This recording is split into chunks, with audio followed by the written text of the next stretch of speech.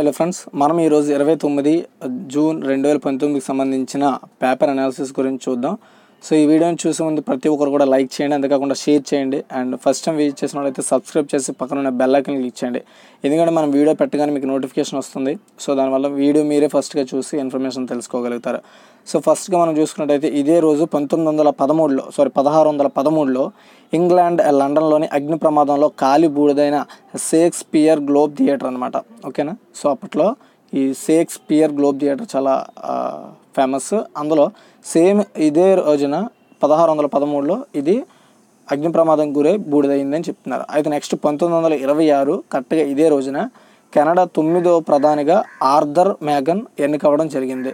Next 1949 ఇదే రోజున రెండో ప్రపంచ యుద్ధం తర్వాత కొరియా నుంచి సేనలను ఉపసంహరించుకున్న అమెరికా. ఓకేనా. సో ఇవి ఈరోజు జరిగిన హైలైట్స్ అనమాట. సో నెక్స్ట్ నిన్న జరిగిన G20 సదస్సుల సందర్భంగా ట్రంప్ మోదీ 5G గురించి ఎక్కువగా మాట్లాడుకున్నారు.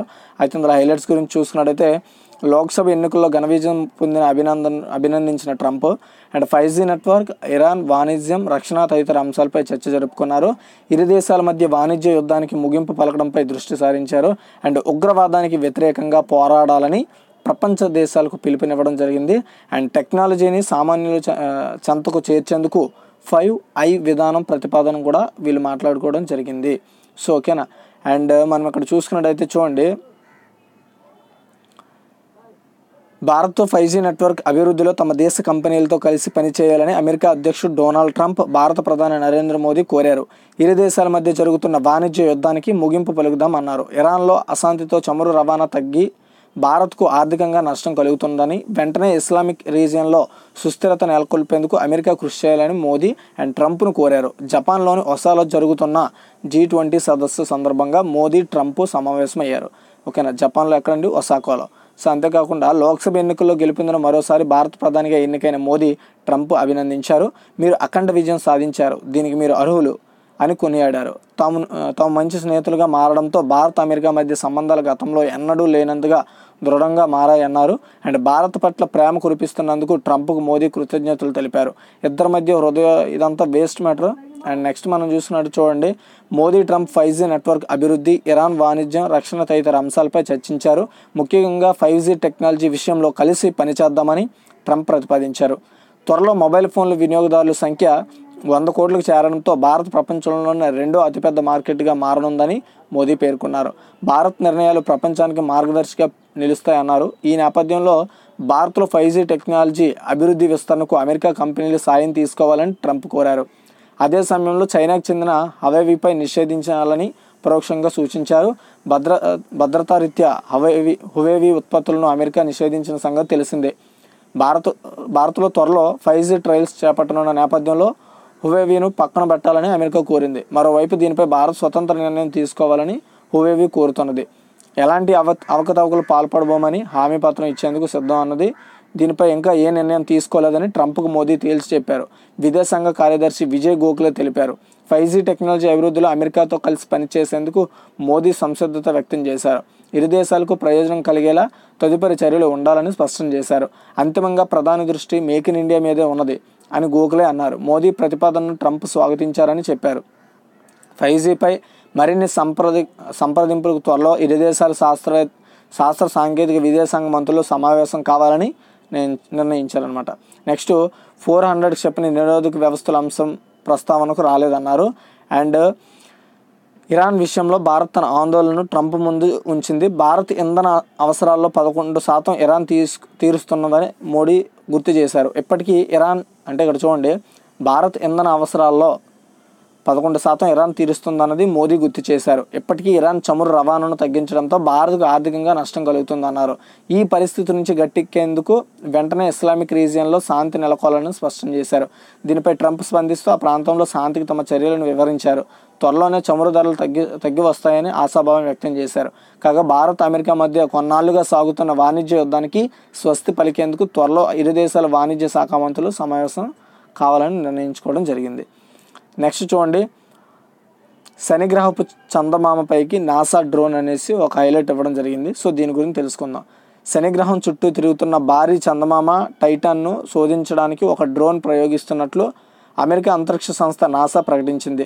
డ్రాగన్ ఫ్లై అనే ఈ సాధన తన ప్రొపెల్లర్ల సాయంతో ఎగురుతూ వివిధ ప్రదేశాలపై దిగి పరిశోధనలు సాగిస్తుంది. హిమమయంగా ఉండే ఈ చందమామ సూక్ష్మజీవులు మనుగడతో తోడ్పడగలదా అన్నది శోధిస్తుంది. ఈ డ్రోన్ అణుశక్తితో పనిచేస్తుంది. న్యూ ఫ్రాంటియర్స్ కార్యక్రమం కింద నాసా నిర్వహించిన పోటీలో డ్రాగన్ ఫ్లై ప్రాజెక్ట్ ఎంపికైంది. ఈ కార్యక్రమం కిందే నాసా న్యూ హోరైజన్స్ వ్యోమనౌకను ప్రయోగించింది. అది ప్లూటోను సందర్శించిన తొలి వ్యోమనౌకగా గుర్తింపు పొందింది. సమీపంలోని తోకచుక్క నుంచి నమూనాలు సేకరించడం సహా దాదాపు డజన్కు పైగా ప్రతిపాదనలను తోసిరాజని డ్రాగన్ ఫ్లై విజేతగా నిలిచింది. ఈ డ్రోన్ను 2026లో ప్రయోగిస్తారు. అది 2034లో టైటాన్ని చేరుతుంది. ఆ చందమామ పైనున్న దిబ్బలపై తొలుత ల్యాండ్ చేయించి ఆ తర్వాత ఒక బిలంలోకి దాన్ని పంపాలని శాస్త్రవేత్తలు భావిస్తున్నారు. ఈ ప్రాజెక్టుకు $85 కోట్ల వ్యయం కావచ్చని అంచనా వేస్తున్నారు. టైటాన్పై పొగమంచు ఆవరించినట్లు అంత స్పష్టంగా ఉంటుంది. అక్కడ వాతావరణం చాలా దట్టంగా ఉంటుంది. మిథేన్ కాలువలు, మంచు పర్వతాలు, ఉపరితలం కింద సాగరం ఉన్నాయి. దీంతో ప్రాథమిక స్థాయి జీవం మనుగడకు అనువైన వాతావరణం అక్కడ ఉందా అన్నది శోధించడం ఆసక్తికరంగా మారింది. సో ఇక్కడ మనం చూసుకుంటే ఈ విధంగా విజువలైజేషన్స్ అయితే కనబడడం జరుగుతుంది. సో నెక్స్ట్ మనం చూసుకున్నది ఏంటంటే యాపిల్ చీఫ్ డిజైనర్ ఆఫీసర్ రాజీనామా. ప్రముఖ టెక్ దిగ్గజం Apple chief designer Johnny I've ఆ సంస్థకు రాజీనామా చేయనున్నట్లు తెలిపారు. ఈ ఏడాది చివరన యాపిల్ నుంచి వైదొలగనున్నట్లు ప్రకటించారు. అనంతరం సొంత డిజైనింగ్ సంస్థను నెలకొల్పనున్నట్లు పేర్కొన్నారు. జానీ 28 ఏళ్లుగా యాపిల్లో పనిచేస్తున్నారు. యాపిల్ సంక్షోభాన్ని ఎదుర్కొన్నప్పుడు ఈ డిజైన్లే కంపెనీలకు పునరుజ్జీవం పోసాయి. యాపిల్ సహా వ్యవస్థాపకుడు స్టీవ్ జాబ్స్కి ప్రధాన అనుచరుడిగా ఉంటూ సలహాలు ఇవ్వడం జరిగింది. నెక్స్ట్ చూడండి, ఇక్కడ మనకు న్యూ జెర్సీ కనబడుతుంది కదా. సో ఈ న్యూ జెర్సీ అనేది ఇప్పుడు మన ఇండియాకి రావడం జరుగుతుంది. అంటే చూడండి, ప్రపంచంలో భాగంగా ఇంగ్లాండ్తో ఆదివారం జరిగే మ్యాచ్లో టీమిండియా కొత్త జెర్సీతో బరిలోకి దిగనుంది. ఇప్పటి వరకు బ్లూ జెర్సీలో బరిలోకి దిగిన భారత్ ఆతిథ్య జట్టుతో జరిగే మ్యాచ్లో మాత్రం కొత్తగా రూపొందించిన ఆరెంజ్ డ్రెస్తో కనిపించనుంది. ఇంగ్లాండ్ కూడా ఈ ప్రపంచ కప్లో లేత నీలిరంగు జెర్సీలతో ఆడుతోంది. ఇంగ్లాండ్ ధరించిన జెర్సీలు కూడా భారత్ జెర్సీలతో పోల్చి ఉన్నాయి. ఈ పరిస్థితుల్లో మ్యాచ్లో ఇబ్బందులు తలెత్తే అవకాశాలు ఉండడంతో ఐసీసీ సూచన మేరకు భారత్ కోసం కొత్త జెర్సీని తయారు చేశారు. భారత్ ఈ మ్యాచ్లో కొత్తగా రూపొందించిన ఆరెంజ్ జెర్సీలో కనువిందు చేయనుంది. నెక్స్ట్ చూడండి, శ్రీ రవిశంకర్కు రష్యా వర్సిటీ డాక్టరేట్. ఆధ్యాత్మిక గురువు శ్రీ రవిశంకర్కు రష్యాలోని ప్రఖ్యాత విశ్వవిద్యాలయం ఓరల్ ఫెడరల్ యూనివర్సిటీ గౌరవ డాక్టరేట్ను అందజేసింది. భారత రష్యాల మధ్య మైత్రిని రూపొందించడంలో ఆయన చేసిన కృషికి గాను ఈ గౌరవం దక్కింది. ఈ సందర్భంగా శ్రీ రవిశంకర్ మాట్లాడుతూ విద్యతో పాటు మానవత్వం విలువల్లో బోధన ముఖ్యమన్నారు. సాంకేతికతతో జీవితాలు వెనవేసుకుపోయాయి, అయితే హృదయాలను పెనవేసుకుపోయే విద్య అవసరం అని అన్నారు. అనంతరం శ్రీ రవిశంకర్తో వర్సిటీ డైరెక్టర్ విక్టర్ రోక్షరోవ్ ఓ అవగాహన ఒప్పందం కుదుర్చుకున్నారు. దీని ప్రకారం ఒడిశాలోని శ్రీ విశ్వవిద్యాలయం, ఓరల్ ఫెడరల్ యూనివర్సిటీలు పలు అంశాల్లో పరస్పర సహకారాన్ని అందిపుచ్చుకుంటాయి. సో నెక్స్ట్ చూడండి, ఐరోసా పరిశోధనకు విశాఖ ఎంపిక అనేసి హెడ్డింగ్తో రావడం జరిగింది. సుస్థిర అభివృద్ధిలో నీటి పాత్ర అనే అంశంపై ఐక్యరాజ్య సమితి university institute for the advanced study of sustainability అంటే IAS అంటారన్నమాట. సో పరిశోధన చేయనుంది. దీనికి గాను ప్రపంచవ్యాప్తంగా వివిధ ప్రాంతాలకు ఎంపిక చేసుకున్న పరిశోధకులు మన దేశం నుంచి ఒక్క విశాఖ నగరాన్ని మాత్రమే ఎంచుకున్నారు. రాజమహేంద్రవరంలో నన్నయ్య వర్సిటీకి వచ్చిన IAS రీసెర్చ్ అసోసియేట్ డాక్టర్ గైలియా రోడర్, పరిశోధన అధ్యాపకులు గీతామోహన్, సరోజ్ కుమార్ చెప్పగైన్ శుక్రవారం ఆంధ్రజ్యోతితో మాట్లాడుతూ సుస్థిర అభివృద్ధిలో నీటి పాత్ర అనే అంశంపై తాము జరుపుతున్న శాస్త్రీయ పరిశోధనకు విశాఖ నగరాన్ని ఎంపిక చేసుకున్నట్లు తెలిపారు. నెక్స్ట్, నేడు విశాఖకు రక్షణ మంత్రి అనంతపురంలో తూర్పు నౌకాదళం పనితీరుపై సమీక్ష. హాజరు కానున్న ముఖ్యమంత్రి జగన్మోహన్ రెడ్డి. తూర్పు నౌకాదళం పనితీరు, ఈ ప్రాంతంలో జరుగుతున్న విస్తరణ, ఇతర ప్రాజెక్టులను పరిశీలించేందుకు రక్షణ శాఖ మంత్రి రాజ్నాథ్ సింగ్ శనివారం విశాఖపట్నం వస్తున్నారు.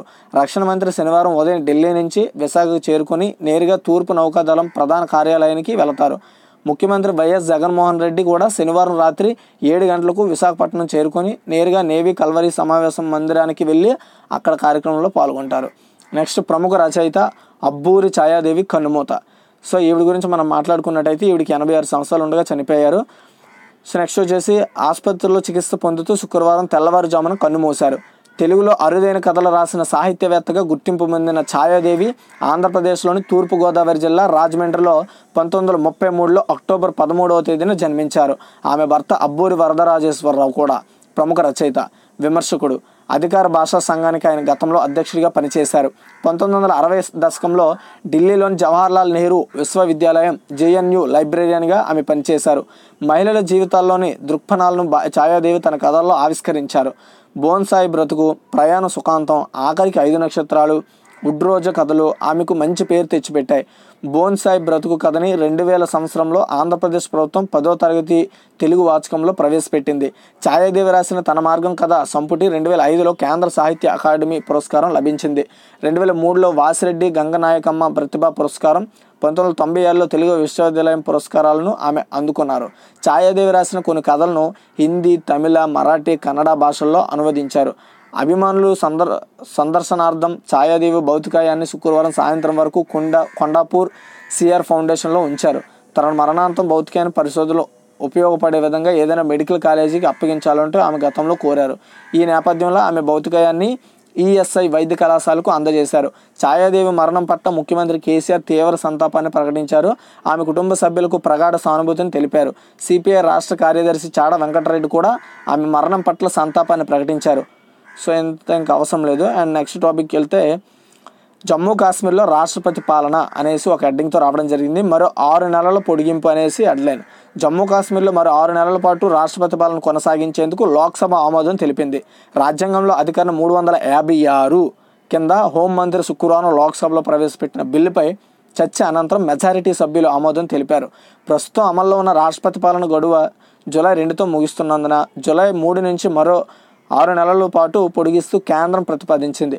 జమ్మూ కాశ్మీర్ రిజర్వేషన్ సవరణ బిల్లు 2019కు కూడా లోక్సభ ఆమోదం తెలిపింది.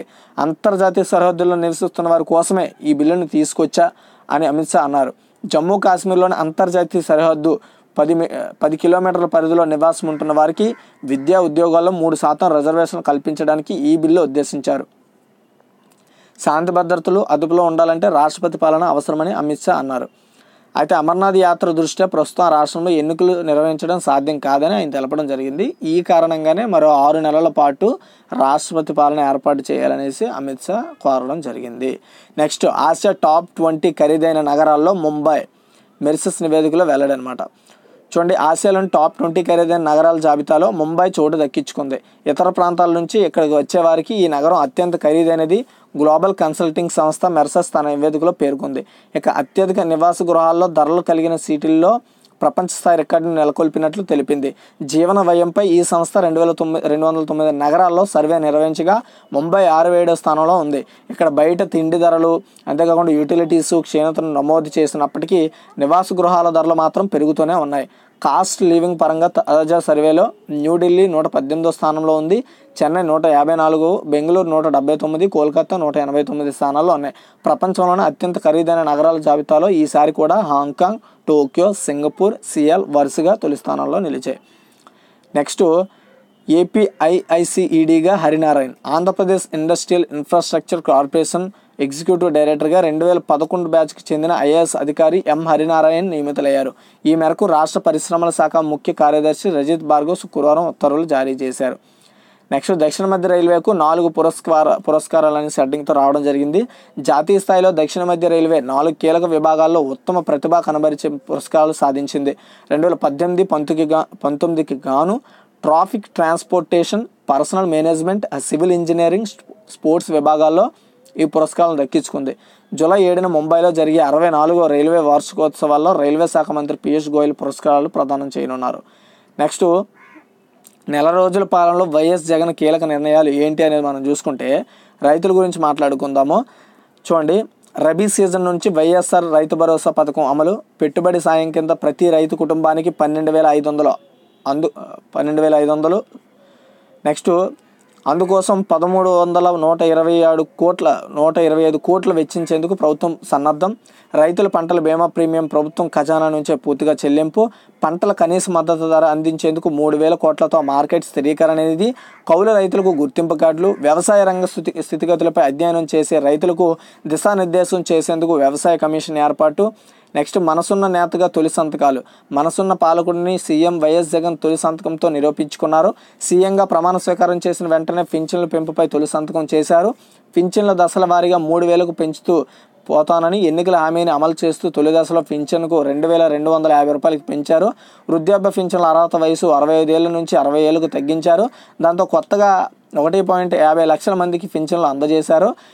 డయాలసిస్ చేయించుకుంటున్న మూత్రపిండాల వ్యాధిగ్రస్తులకు పింఛన్ నెలకు 3,500 నుంచి ఏకంగా 10,000కు పెంచారు. ఆశా వర్కర్ జీతాలు 3,000 నుంచి 10,000కు పెంపి రాష్ట్రంలో 42,000 మందికి లబ్ధి పొందించారు. అంగన్వాడీ కార్యకర్తల జీతాలు 11,500 వరకు పెంచి రాష్ట్రంలో 55,000 మందికి ప్రయోజనం చేకూర్చారు. పారిశుద్ధ్య కార్మికుల జీతాలు ఏకంగా 18,000కు పెంచారు. హోంగార్డులు, డ్వాక్రా యానిమేటర్లు, అంతేకాకుండా రీసెర్చ్ పర్సనల్ జీతాలు పెంపు. నెక్స్ట్ వచ్చేసి ఇక గ్రామ స్వరాజ్యం. ఆగస్టు 15 నాటికి గ్రామాల్లో ప్రతి 50 ఏళ్లకు గ్రామ వాలంటీర్, దాంతో 4 లక్షల మందికి ఉపాధి అవకాశాలు. అక్టోబర్ 2 గాంధీ జయంతి నుంచి గ్రామ సచివాలయం ఏర్పాటు. ప్రతి గ్రామ పంచాయతీలో 10 మంది ఉద్యోగుల నియామకం. మొత్తం మీద రాష్ట్రంలో 1,360 గ్రామాల్లో 1.60 లక్షల మందికి ఉద్యోగాలు అనేసి చెప్పడం జరిగింది. నెక్స్ట్ జనవరి 26 నుంచి అమ్మఒడి అనే ఒక హెడ్డింగ్. ఉద్యోగులకు 27% ఐఆర్. అమ్మఒడి పథకం వచ్చే ఏడాది జనవరి 26 నుంచి అమలు చేస్తారు. తమ పిల్లలకు ఏ పాఠశాలలో చదివించినా పేద తల్లులకు ఏడాదికి 15,000. మేనిఫెస్టోలో హామీ ఇవ్వకపోయినప్పటికీ ఇంటర్మీడియట్ విద్యకు కూడా అమ్మఒడి పథకం వర్తింపని చెప్పారు. అక్టోబర్ 1 నాటికి మద్యం బెల్ట్ల దుకాణాలు పూర్తిగా తొలగింపు. వచ్చే ఉగాది నాటికి రాష్ట్రంలో అందరికీ ఇంటి స్థలాలు పంపిణీ. 5 ఏళ్ల 25 లక్షల ఇల్లు నిర్మాణానికి కార్యాచరణ. వ్యవసాయ రంగానికి పగటిపూట 9 గంటల విద్యుత్ సరఫరా చర్యలు అని చెప్పడం హెడ్డింగ్ అనమాట. నెక్స్ట్ త్వరలో సర్కారీ వాట్సాప్ అనేసి హెడ్డింగ్ రావడం జరిగింది. సమాచారం పంపించేందుకు సొంత నివేదిక అని చెప్పడం జరిగింది. ఇప్పుడు వాట్సాప్ ఎలాగైతే ఉందో అదేవిధంగా మన ఇండియాలో కూడా కేంద్ర ప్రభుత్వము ఒక కొత్త యాప్ని తయారు చేస్తామని చెప్పడం జరుగుతుంది. దీనికి కారణం ఏంటంటే పలు సోషల్ మీడియా నెట్వర్క్స్ ఏవైతే ఉన్నాయో వాటి వల్ల మన యొక్క డేటా అంతా హ్యాక్ అయ్యే అవకాశం ఉందని సొంతగా మనమే ఒక కొత్త మాధ్యమాన్ని వాట్సాప్ టైప్ మాధ్యమాన్ని రూపొందించేందుకు కార్యాచరణ జరుగుతుందని కేంద్ర ప్రభుత్వం వెల్లడించడం జరిగింది. నెక్స్ట్ భారత సంతతి ప్రియా మిస్ ఆస్ట్రేలియా. భారత సంతతికి చెందిన ప్రియా సెరోవో మిస్ యూనివర్స్ ఆస్ట్రేలియా 2019 కిరీటాన్ని సొంతం చేసుకుంది. ఈ పోటీల్లో భాగంగా 26 ఏళ్ల సెరోవో మొత్తం 26 మంది యువతులను వెనక్కి నెట్టి మిస్ యూనివర్స్ ఆస్ట్రేలియాను దక్కించుకుంది. దీంతో ఆమె ఈ ఏడాదిలో జరగనున్న మిస్ యూనివర్స్ పోటీల్లో ఆస్ట్రేలియా తరపున ప్రాతినిధ్యం వహించనుంది. ప్రియా సెరవ్ భారత్లోనే పుట్టింది. అయితే అనంతరం ఆమె కుటుంబం తొలుత ఒమెన్లో, తర్వాత దుబాయ్లో కొన్నాళ్ళు ఉన్నారు. చివరిగా ఆమె కుటుంబం ఆస్ట్రేలియాలో స్థిర నివాసం ఏర్పరచుకున్నారు. న్యాయ విద్యలో డిగ్రీ పూర్తి చేసిన ఆమె ప్రస్తుతం Melbourne department of jobs processing and reasoning సైన్స్లో పనిచేస్తున్నారు. ఈ సందర్భంగా ఆమె మాట్లాడుతూ ఇంతకు ముందన్నడూ ఇలాంటి పోటీల్లో పాల్గొనలేదని, మోడలింగ్లో కూడా పాలు పంచుకోలేదని తెలిపారు. మిస్ యూనివర్స్ కిరీటం తనకు ఆశ్చర్యపరిచిందని వెల్లడించారు. ఇక వెస్ట్ ఆస్ట్రేలియాకు చెందిన బెల్లా కాసింబా, విక్టోరియా హరిజానా, రద్మా నోవికా వరుసగా 2-3 స్థానాల్లో నిలిచారు. సో ఇదిగా ఈరోజు యొక్క పేపర్ అనాలిసిస్. సో ఈ వీడియో మీకు నచ్చినట్లయితే లైక్ చేయండి అండ్ అందుకని షేర్ చేయండి. మరిన్ని అప్డేట్స్ కోసం మన ఛానల్ సబ్స్క్రైబ్ చేసుకోండి. Thanks for watching.